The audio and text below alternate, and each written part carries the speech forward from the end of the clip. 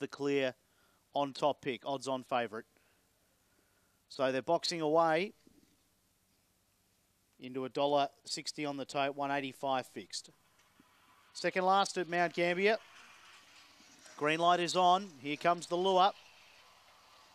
Odds on favourite out of the one, Anti-Dentite. Away and racing, and Anti-Dentite was away okay, but heading it off was Aston Morris. Aston Morris got 1.5 in front of Anti-Dentite, then Rising Girl to third.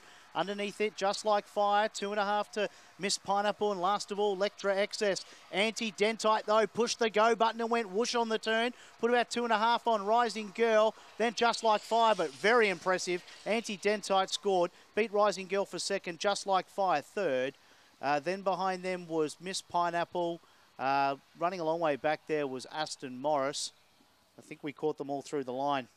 Anti-Dentite, well, had to be good. Was too good for two, Rising Girl. And the 4, Just Like Fire's run third.